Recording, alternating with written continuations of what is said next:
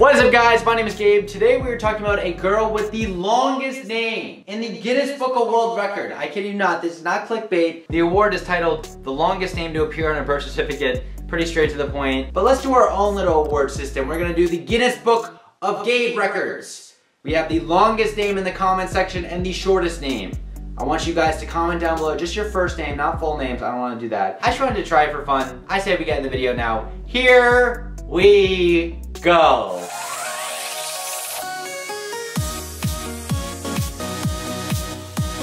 We can't pronounce her name, but we can tell you it has over 1,000 letters. We had to create a special graphic for her name. Take a look. I can't believe I'm saying this, but if I had to choose between Elon Musk's kid name or this name, I would still choose Elon Musk. Rahashandiatelinyesh.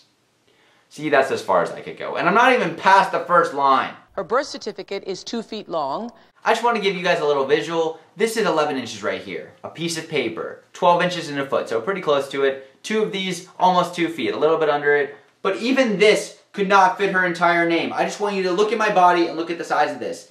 Is this not crazy to anyone else? She has the longest personal name in the world. I would hope. Hey Google, what is the world's longest name? According to Wikipedia, Wolf plus 988 Sr., Hubert Blaine Wolf plus 585 Sr., and Hubert Blaine Wolf plus 590 Sr., among others, is the abbreviated name of a German-born American typesetter who has held the record for the longest personal name ever used. So you're telling me there's someone out there with a longer name than hers? I had to make sure that her name was going to be unique. I just want to know why. Like, I see she's excited and that's awesome, but I think a big part of that's being on Oprah and having this achievement. But do you think every day she's super excited to introduce herself, like, oh, what's your name, Stephanie? Oh, Jesse? oh, what's my name? What is her name? Shandy Antonishan Vision Keeson Simon Drew Shalinda Shirkane Ronquel, Ninja Shamika Shanet Tamika Shawa Hinian Shakani Satsan, Janish Marine, Consai Kirkanisha Devon, Yvonne Latani Sivan Tape, Pranky Salaviva, Zafsa, Jesslyn Sajave, Loya, Vet Sparkly Sandrekate. I went and got water and she's still going. My middle name is. We're only at her middle name? Kunyan Scott Yathwashi come, and my last name is Williams. Oh, okay. That's it? Am I being punked? Like, can you even legally name someone that long of a name?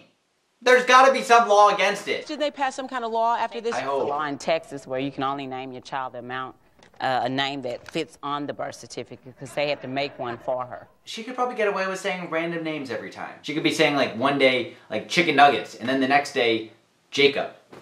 Who's gonna know the difference?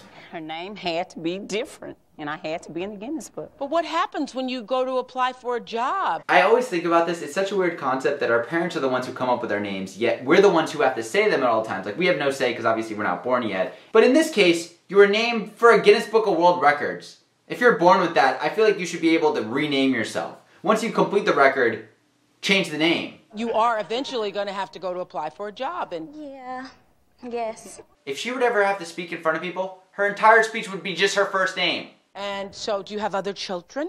Yes, I have 4 boys. Probably like What are their one-word names? names. One is Rodney Larkin Sandre Shaquille Tavon, and one is Prince Michael Rochelle Sandre Shaquille Tavon, and one is Ishmael Malik Sandre Shaquille Tavon, and my oldest is James L. Williams. Why do I even try? So how long did it take you to come up with this? 6 years. 6 years! I've heard of people spending like 2 or 3 years narrowing it down, spending the time there, but you didn't narrow down anything. If anything, you just took every name you ever came up with and then put it all together. And then here we are today. So when you all were teaching her her name, when, you know, like babies are just kind of learning their name, they're learning, what did you teach her? I had to say it on a tape and then let her listen to the tape like you listen to a song. The idea that you had to record her name in order for her to learn it should be a red flag in itself. And how is it like a fun thing having this name? Yeah, get to go everywhere and miss school, and then but you gotta make up the work, so. All right, class, I'm gonna do the attendance and then we're gonna start. Jacob. Margaret. Marine Consai Kirkanisha Devon. Okay. That is about the most unique thing I've heard lately. I've never been so grateful for my name.